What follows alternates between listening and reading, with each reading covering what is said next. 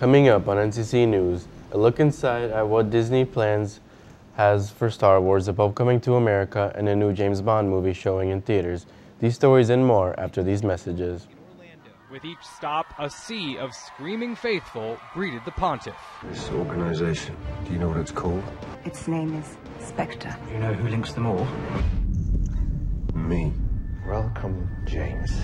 What took you so long? I fainted at the sight of blood. Me, a nurse? I had no idea that's what I'd be when I went to NCC. But NCC is not like other colleges. NCC has a Student Success Center where counselors assist every student in creating a future. I'm so happy. Nurse Robbins. I created that. Be who you want to be. Create your future at NCC.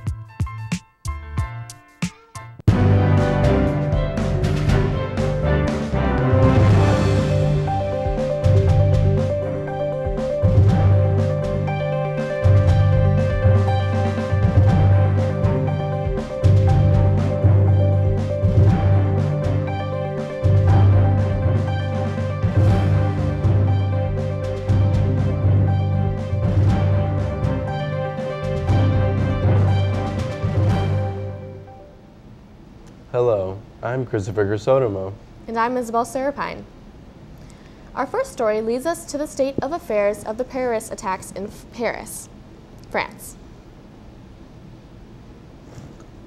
Confirmed dead in what is clearly a Paris terror attack, and who knows how many people have been injured in explosions, gunfire, AK-47s in multiple parts of the French capital. Evan Perez, our Justice reporter, is getting more information. Shows a devastating number. Evan, what are you learning? Well, Wolf, we know that counterterrorism officials here in the United States have convened secure conference calls around the country to try to gather information. They don't know yet what they're dealing with, and really to assess whether there's any danger here to U.S. cities. So far, there's no indication of any actual threats here in the United States, but it is something that they're keeping an eye on. And Wolf, immediately, what they're looking at here is, again, from a distance, having very little information on the ground yet from Paris. What their immediate suspicion from officials that I've talked to is that, you know, the French have long been worried, and the U.S. has long been worried about returnees, people who have gone to fight in Syria and Iraq and have returned. And so that's the first place where everybody is looking at the population of people who the French have been concerned about. They've had a very hard time keeping track of, which Jim Sciutto and Paul Kringshak have been talking a little bit about in the last hours. So that's where this investigation begins. Again, there's no confirmation yet of who actually carried this out, but obviously the the appearance of coordination in these attacks is not escaping anyone's notice. U.S. counterterrorism officials are very much keeping an eye on this, Wolf. Hurricane Joaquin has struck against a ship called the El Faro in the Bahamas. In the aftermath of the storm, a lot of debris is washed ashore. Some of the materials identified caught much attention of the family of a crew member, Samuel Lonnie Jordan, while one of the U.S. Navy ships searches the oceans seeking out the missing ship's wreckage. Body wash and other toiletries. This is what is washed ashore in the Bahamas. The debris has gotten the attention of Lonnie Samuels Jordan's family. He was a crew member aboard the ship. His brother, also named Lonnie, wants answers. We really need closure. We asked Tote Maritime if the debris is from the ship. We received this statement. Tote Services is aware of the situation and is working with the relevant authorities to verify that the material is from the El Faro. A NTSB spokesperson says he hasn't received any direct reports of debris being recovered, but he is interested in any debris related to vital systems like life-saving equipment. Right now, this Navy ship is searching for wreckage of the missing ship. Those white containers hold some of the specialized equipment crews will be using to search for the ship itself. As the search continues, Samuel says the family won't believe their loved one is gone until there is concrete evidence. Until then, they are staying positive. All we can do is hope and pray right now. Due to Hungary closing up, refugees travel from Slovenia and leave to cross Austria. No one really knows when the crossing of numbers will end. One thing is set on their minds: they all go to find life somewhere else in Europe. Through sunshine and rain, refugees keep coming, this time through Slovenia into the small village of Spielfeld on the Austrian border. After Hungary closed its doors with razor wire fencing, this has become the new road to Europe. The border is now staffed 24 hours with Austrian police and army pulling extra hours to provide security and medical care. Volunteers cook vats of soup and curry. No one knows when the numbers crossing will slow down, but Austrian police are preparing for the long haul. It's a tough situation, says this officer. It takes time and a lot of manpower. We have reinforcements coming in from all over Austria, and we have to work together. The personal family life needs to be put on hold for a while, but this is the situation, and we will manage it on the Slovenian-Austrian border. Pope Francis was invited to visit the United States. He goes to Washington, D.C. to address Congress and is welcomed by President Barack Obama. Everywhere he goes across the nation, the pontiff of greeted by crowds of many people, and all of them Americans are blessed by his words in the ways of the Lord. I am most grateful for your invitation to address this joint session of Congress in the land of the free at the home of the brave. Pope Francis presided over an historic moment for the American Catholic Church. With each stop, a sea of screaming faithful greeted the pontiff. Earlier in the day, President Obama extended a warm welcome to the Holy Father. We see a living example of Jesus' teachings, a leader whose moral authority comes not just through words, but also through deeds. God bless America.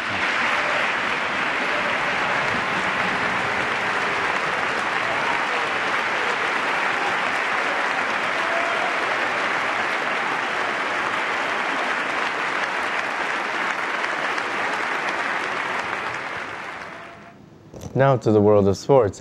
Back at least 2 months, the New York Mets kicked off the World Series, starting their first game against the Kansas City Royals. And the Mets player, Daniel Murphy, is excited to play baseball in the World Series for his first time.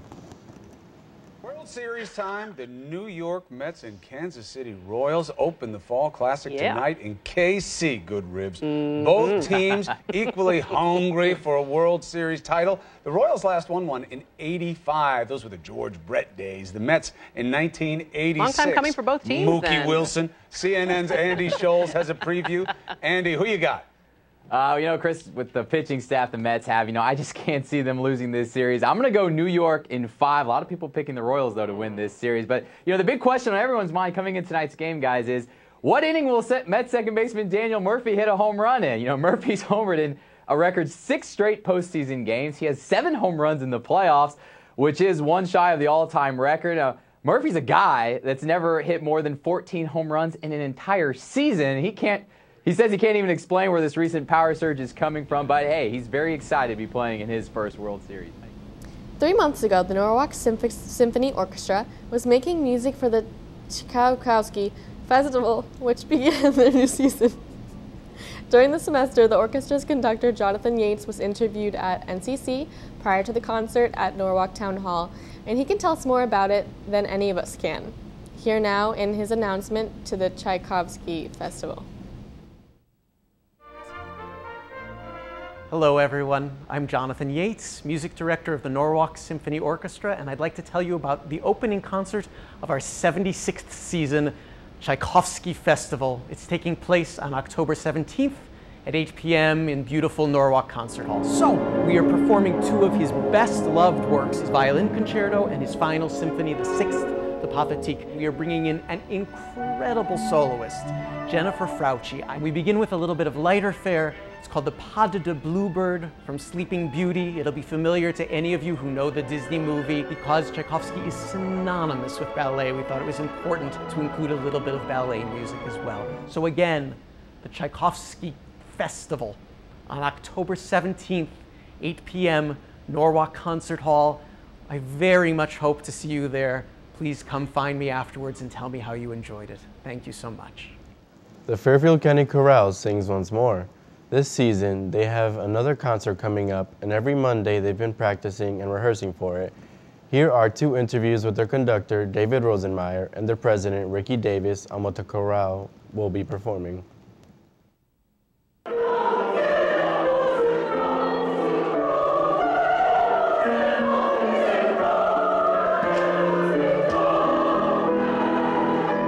We are preparing a very exciting concert. It's going to have Bach's great Magnificat in D.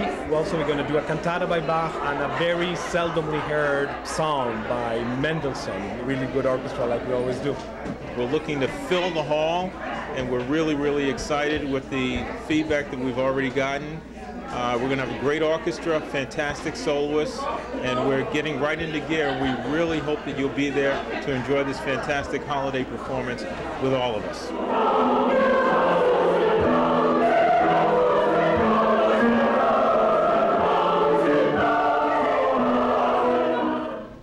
Coming up, College Choir and the Performing Arts Festival, and more stories after these messages. What college are you going to? I don't know. What do you want to be? I don't know. My parents want me to be an architect. Architect? Yeah, but it's my future. I want to do something that turns me on. What turns you on? I don't know. We know NCC has a Student Success Center where counselors assist every student in creating a future. You'd make a cute pirate. I don't know. We know. Be who you want to be. Create your future at NCC. The average text takes your eyes off the road for nearly 5 seconds. Stop the texts. Stop the wrecks. Visit us at stoptextsstopwrecks.org. The Norwalk Community College Choir and their conductor, Christine Mangon, are at it again. Every semester, they search for many different songs, and everyone in a choir takes a vote on which one to sing. Here now are some of the clips of what they've been up to. Always comes up with various pieces of music. This time, they're harmonizing to tunes such as Therapy, Alla Nanita Nana, Transylvania Mania, Lean on Me, and the Bella's Finals. They recently changed the title of Transylvania Mania to NCC Mania for the Performing Arts Festival. Watch and learn.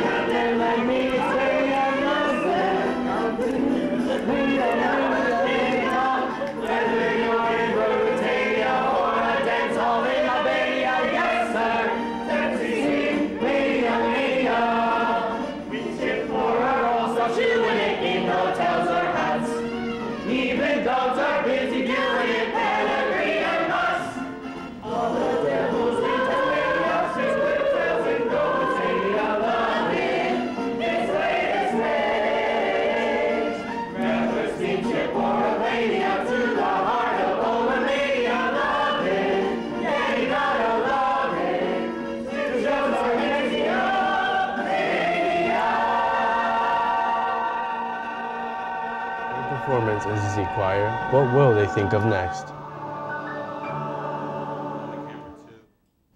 Last month, Norwalk Community College opened their 4th annual Performing Arts Festival. Many students in music and theater classes auditioned and participated in this event. They did scenes and songs like What Is This Feeling from the Broadway show Wicked and the Academy Award-winning hit Glory from the movie Selma. Here is now their director Christine Mangon and a few NCC student performers to show us their talents.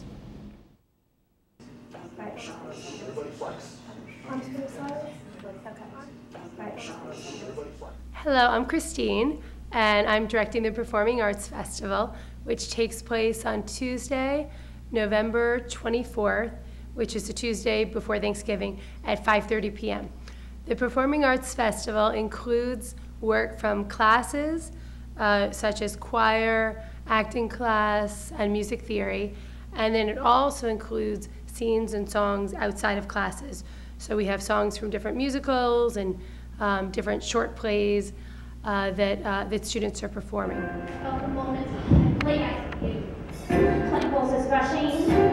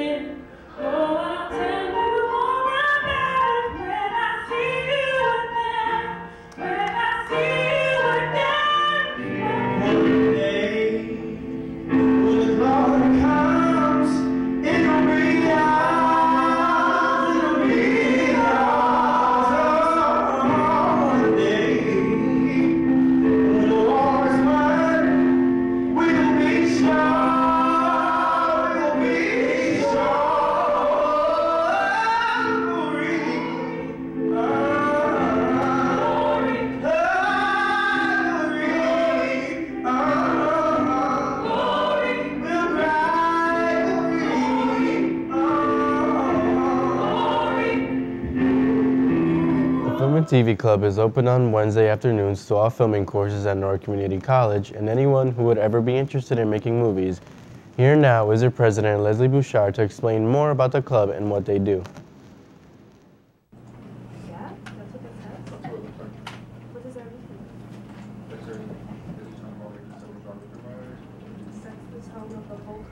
So the TV Club is a part of the TV and film production courses here at the college.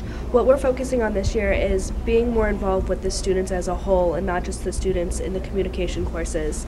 We want them to be a part of what it is that we are doing. We want them to contribute to the projects that we're doing. One of the projects we're working on right now is the Norwalk Symphony. We're creating an educational video for them. So we have done on-site locations, and we've also had them here in studio to talk about what the Norwalk Symphony is. Another program that we're working on is collaborating with The Voice. The Voice is the on-campus newspaper. They want to be able to produce, I suppose you can say, a digital broadcast. So they will be coming into the studio, they will be anchoring these stories that they've written about things that have happened here on campus, and the TV Club will help and support them with the behind the scenes stuff. So working in the control room, running the footage, just to make sure that it looks really professional. And it's the first time that we've actually collaborated with another club on campus, so it makes it really special that we're working together. Right? I guess this is a big email. A lot of bake sales have been going on throughout the semester at Norwalk Community College. One of them in particular was the Spooky Sweets and Treats. Leslie Bouchard was one of the students in charge of them and was interviewed on the progress of that event. Let's find out what she has to say and we see what's aligned at the table. So a fun fundraiser that we did this semester is we did the Spooky Sweets and Treats bake sale. Way to go. Yo, bro. Yeah. Sure, give me some money. I'm part of the club. Yeah, I don't see you over here. What'd you say? I don't see you. Right. It did really well, actually. We made over the anticipated threshold, and it was a lot of fun. People brought in different treats and stuff, and we had a really great time, and it worked out, and it's the first time that we've actually done something like that, so it was a pretty proud moment for us as a club. Way to go. Yo, bro. Yeah. Sure, give me some money. I'm part of the club. Yeah, I don't see you over here. What'd you say? I don't see you. Right. You think you guys can fix something for it? Yeah, I'm in here. When it's convenient, right? True.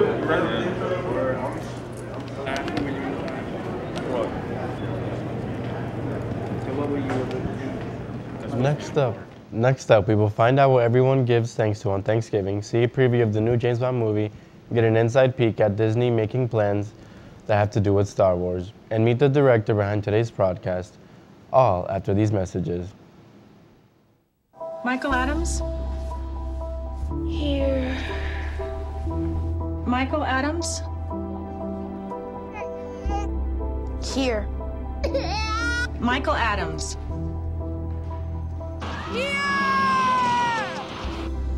Michael Adams. Students who miss 18 days of school in any grade risk falling behind and not graduating. Absences add up. Keep track at boostattendance.org today.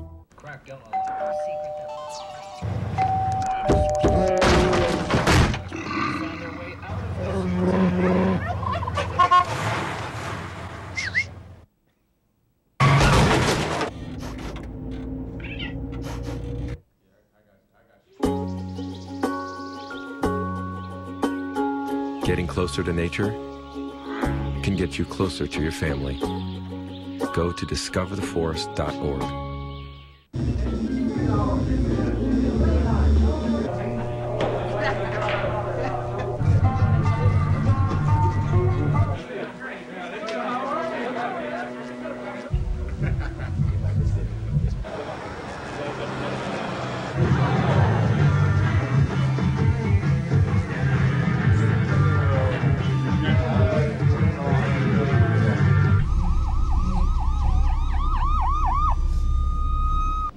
I'm thankful for cheese. What is everybody else thankful for? Other folks are mostly thankful for the same thing, family and friends, etc. Over Thanksgiving, our broadcast director filmed his family and friends to learn about what they have given thanks to. So let's sit back and watch the show. Well, this Thanksgiving, I am grateful that my children have a place to go for Thanksgiving so that I can go and be with my friend who is sick and is unable to come and have Thanksgiving with me. So I'm grateful to be able to share that and that it's going to work out for the rest of my family. That's what I'm grateful for. I'm thankful for having 2 wonderful boys, a beautiful, wonderful wife, living in a wonderful house, in a wonderful country that has lots of freedoms that we're willing to fight for. And we're thankful for our health. We're thankful for just how we feel about life in general, which is very good. I'm thankful for the food and my family and the country that I live in and freedom. That's it. I'm thankful that the people I care about most are safe and healthy this holiday season. Happy for family and friends and blessed with good health and wishing everybody a Happy New Year. I'm thankful for my family especially, and my family is spread out. My parents are in Western Pennsylvania, my brother's in Texas, but I know that they are always present and supporting me. But over the years I've come to realize that it's not only family that supports one and upholds one, but it's our friends as well. And so I'm really grateful for my friends, especially my friends that are close by, who can be there at a moment's notice. So family, friends, and I guess last would be my dog, Honey. Her unconditional love is something that's quite extraordinary, and I can't imagine life without it. I'm thankful that I live in a country that is free, where we're allowed to express our ideas and opinions without any worry, and that we listen to one another and let each person in our country be what they want to be. And that's what I'm thankful for. I'm thankful for seeing all the family together and all that sort of thing. And yeah, that's the way it goes. The name Bond, James Bond, 007 License to Kill, the newest James Bond movie starring Daniel Craig as 007 himself, is now in theaters. Here's a little history for you. The film's title, Spectre, comes from the name of the evil organization which the original James Bond, portrayed by Sean Connery, fought against back in the first films. Here is a sneak preview of the movie. Let's take a look at 007's next mystery. The latest James Bond film is called Spectre. In the film, 007 uncovers a secret, sinister organization. This organization, do you know what it's called? Its name is Spectre. As he investigates Spectre, Bond discovers a connection between himself and the leader of the group. Do you know who links them all? Me. Welcome, James. What took you so long? Spectre is rated PG-13. For Now Showing, I'm Jeremy Roth. Before the Walt Disney Company bought Lucasfilms, they made attractions based on the Star Wars and Indiana Jones movies with the approval of George Lucas in partnership with them at Disneyland, Walt Disney World, Tokyo Disneyland, and Euro Disney, which is now called Disneyland Paris. Now that they have acquired Lucasfilms, the adventure in a galaxy far, far away continues as not only as a new Star Wars movie comes out in theaters this month, but also Disney reveals their plans to create Star Wars-themed lands at Disney parks.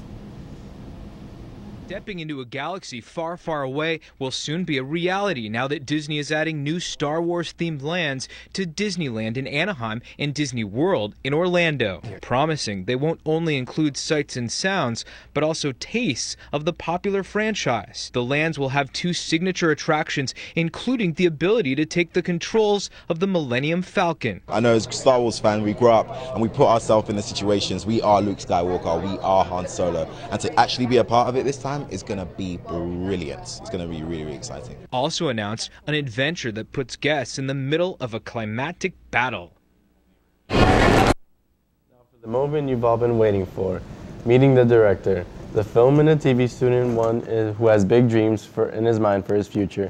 He's been a Disney fan all of his life and longs to be part of the world of Walt Disney and his company built long ago. Now we will all meet the director of this broadcast, James Bell. Hello, my friends.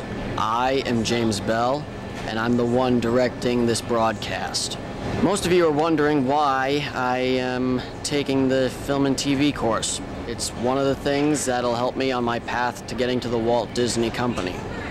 What's my specific style as a director? What's my pattern? My style is sort of like Walt Disney's, which takes us into many different worlds. As a film student, there have been many films that inspired me. Most of them are Disney. I grew up watching them. My favorites are Steamboat Willie, The Sword in the Stone, Winnie the Pooh, Song of the South, Sleeping Beauty, Snow White and the Seven Dwarfs, Cinderella, Little Mermaid, Peter Pan, 101 Dalmatians, Pocahontas, Dumbo, Bambi, Alice in Wonderland, Lady and the Tramp, The Jungle Book, Tron, The Black Cauldron, The Nightmare Before Christmas, Toy Story, Tarzan, Pirates of the Caribbean, The Curse of the Black Pearl, Aladdin, Mulan, The Hunchback of Notre Dame, Hercules, Beauty and the Beast, Pinocchio, The Lion King, Mickey, Donald, Goofy, The Three Musketeers, Mickey and the Beanstalk, and Fantasia. And I would also count the Kingdom Hearts video game series as a Disney story. I was born in France. I'm autistic. My ultimate goal in life is to find my place in the history of Disney, to make my very own Disney film and star in it and direct it and be the future of the world of Disney itself. What I would suggest for the next generations of filmmakers is to follow your dreams, follow your heart, believe in your imagination, and see the magic within you. And yeah, that's the way it goes. Thank you very much. Please join us next time for more NCC News. I'm Isabel Serapine. And I'm Christopher Crisotomo. Thank you for joining us. Good night.